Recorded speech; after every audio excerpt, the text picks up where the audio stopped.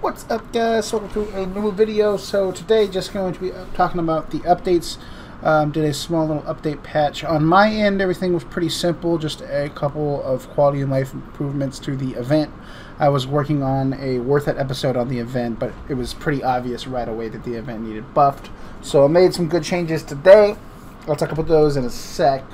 But the big thing from this update, the thing that you're probably noticing from the title that grabbed your attention, is Hardcore Ironman. That is done. Dark finished it. It is out. It is ready to go. I will show you what it looks like. So if you want to make a Hardcore Ironman, just start off as a new account. Click Ironman right here. Confirm. And then it's going to bring you this screen. Click Hardcore. And then get yourself a outfit. Boom. And if you want the icon, you do have to relog.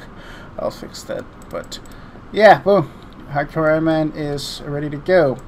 So if you die, you lose the status, obviously.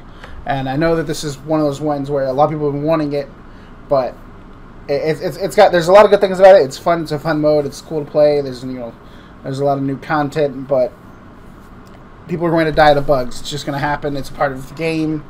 It's going to happen, and if that happens, you're not going to be refunded. We can't refund anybody. No one will ever be refunded their status. If you lose your status, you are forever gone. You will not be able to get your status back. So, don't die. The only two places that are safe would be Fight Caves and the Inferno. And then if you are above 1500 total level and you die, you will yell. But if you're not 1500, it's not going to yell because, we don't want people spamming, so... yeah, it is 3 a.m. I'm going to go to bed. Thanks for watching. Tomorrow, I'm uploading this at 3 a.m. on the 8th, but I guess later today at 1 p.m. Pacific Standard Time will be my 12-hour stream. We're going to be live for 12 hours, starting 1 p.m. Pacific Standard. We'll end 1 a.m. Pacific Standard. We'll start off pretty simple. We'll go with just a couple masses. We'll do a little bit of Blob.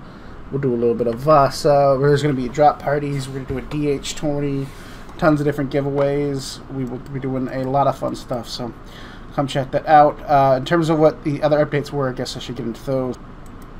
Really, I guess that was just it. It's just a lot of improvements to the event. All the currencies are increased. The anniversary bags are more common.